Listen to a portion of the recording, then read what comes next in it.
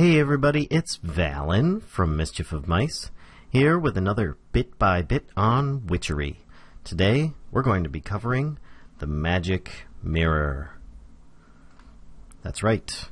This here has lots of purposes, including some danger, thus why I'm still armored up, just like I was in last episode. Not that it's actually going to help me at all, but we'll see what we can do. So, first and foremost, how do you make one of these things? Well, let's get over to our circle magic area and get to it. Alright, here we are at the circle magic area that I've got set up already. I have our demon friend here joining us, and I am in creative mode, so he therefore is not attacking me. Obviously, you will need to take different precautions in order to arrange this.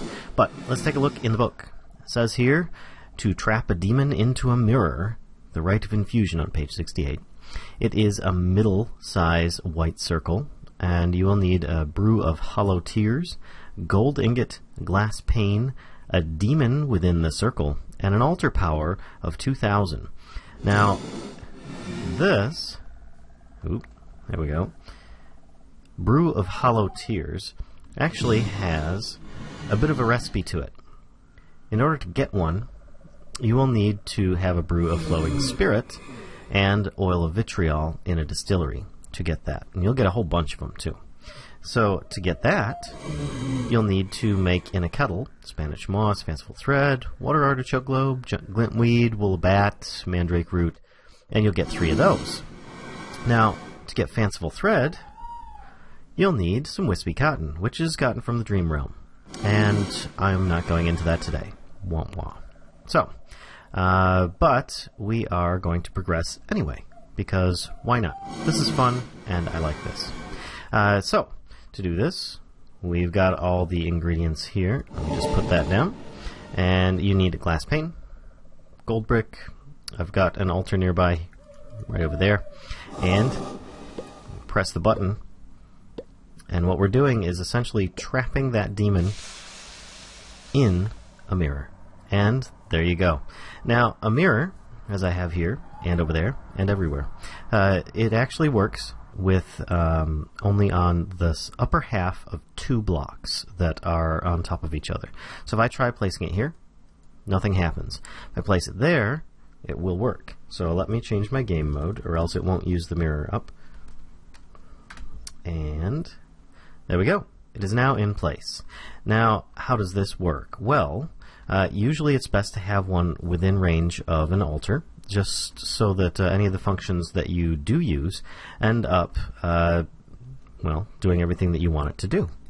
So, to start off with, the first one that you spawn is inhabited, because you just put a demon in that mirror. Now, if you right-click it, it will say, mirror, mirror on the wall, who's the fairest one of all? And then it says, in all the world I cannot see one that is more fair than thee. Furthermore, other than thee, no others have stood before me.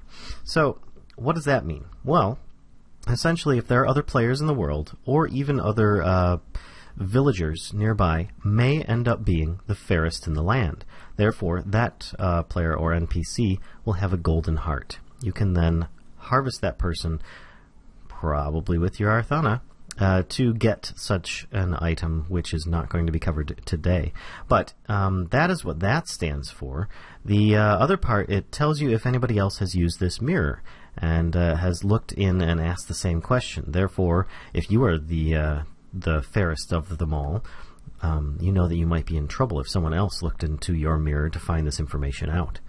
Now, you notice that there was a little face popped up. Here we go. He looks at you and tells you that. And, what this means is that this mirror is still inhabited. Now, things you can do while it's inhabited. You can grab one of these here, quartz spheres, which, if you don't know how to make one of those, it's pretty basic. You need a block of quartz, regular nether quartz, and glass will make you one of those quartz spheres. A little expensive, but, I mean, you just got to do a bit of harvesting in the nether. And then you take one of those, and you right-click it on the mirror, hopefully without getting too close. You notice I am not closer than here, because if you get too close to one of these inhabited mirrors, well, just any of the mirrors, you might get sucked in. But let's use it, and there we go. I now have a duplication grenade. Now, what do these do? These, my friend, are very cool. You toss one out, and any enemies that may be near you, it will automatically aggro all enemies onto that result. Here, I'm going to use one. That's right. It's me. And the eye can actually hurt me. But it's just as if the representation was you. You know, he's got gold or diamond armor, enchanted, all sorts of stuff. He was holding the item when it landed. Now, I'm going to change my game mode here so that I don't run out of this item. But if I switch quickly to another item, when it spawns, he'll have that item in his hand. And you get the quartz sphere back. So you can actually get a whole lot of these just by clicking on there. And it may require some altar power. See, it's not working on one of these because those are uninhabited, which I'll go over in a moment. But they only last for about, I don't know, 5-10 seconds. And you can spawn a whole bunch of them. OMG. And really have a lot of fun with it.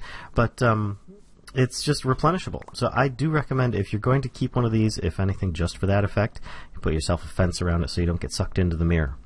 Now, what else can you do? You can use, come here, a tag lock kit, which I've already got some in my inventory. Here we go. You use a tag lock kit in there, and you can turn yourself, well, you use it on the mirror just like you did with your quartz sphere, and you can turn yourself into another character. So if this tag lock kit is for another player, you can then turn into that other player and make yourself look like them. Pretty cool. You can transform back by doing similar things like transformations or even tag locking and so on. But just so that you know that it's available. I don't have any other players on this server, but I was just letting you know that it's there. So, the dangers of the mirror, as I was saying, is getting a little too close. Now, if the mirror is inhabited, you go inside, you go into another world.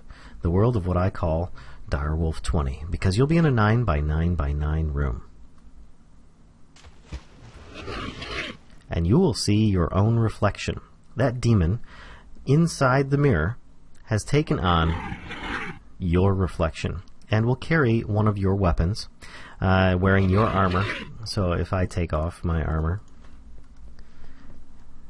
you'll see he takes his armor off. And he'll choose the preferred weapon of whatever he likes that you have. I don't know if it's on your hotbar or just in your inventory. But either way, you'll notice he's got 100 health, which is 50 hearts. That's quite a lot. Now, if I hit him, you see, it only took away 6 hearts, or 6 health. Now, let's say I equip my enchanted diamond armor. Well, if I try hitting him now, I'm hitting him with sharpness 5 and diamond armor. These guys have their own armor built into them, so they are really dangerous. Now, let me fix this wall here. This room may be a bit dark, so let me light it up here. We'll get some torches. And we will continue with the next part. Now, you can actually get back through this portal. Now, you notice it's not at my height, so I'm just going to do a little jump. And I'm back. You might hear a chest noise and water splash. That's normal. But we're going to try and fight this guy. Because if you go through in a traditional game mode, make sure you've got some food, then he is going to be very upset with you. Because you encased him in here. So you see here, he actually will slow down and stop for little bits. You might have to, there we go, fight him every now and then, and he'll end up getting a frozen effect, but if you're too close, he will start attacking you. If you're just outside of his range, then he will not. So it takes a while to get him down. And you'll want to make sure that you've got the food so that you can regen your health or whatever potions you might want. But anyway, enough of this. Let's see if I can... get out of here. Stop that. Yeah, he ends up putting a debuff of slowness on you as well, so that doesn't really help much. Alright, that's enough. So, what happens once it's uninhabited? Well, if you kill the guy, he may drop some items. Let me make it daytime quick. And those items could be of use to you. He is a demon after all. But you'll also have a mirror, which will then say, it is uninhabited. Let's see if I can actually grab one of these. Oops. Oh, there they go. Get rid of that one. It says here hollow. So, and this one says inhabited. Therefore, the demon that was in here, I defeated. And by doing so, if you place these in a certain way, you can use them as quick transportation portals. So, and they only work about 16 blocks apart or less. But if you notice, I have one here, and about 16 blocks away, I have one on the other side. Essentially, if I walk into this mirror, I will walk out the other instead of going into that little alternate dimension. And I can do it and go back.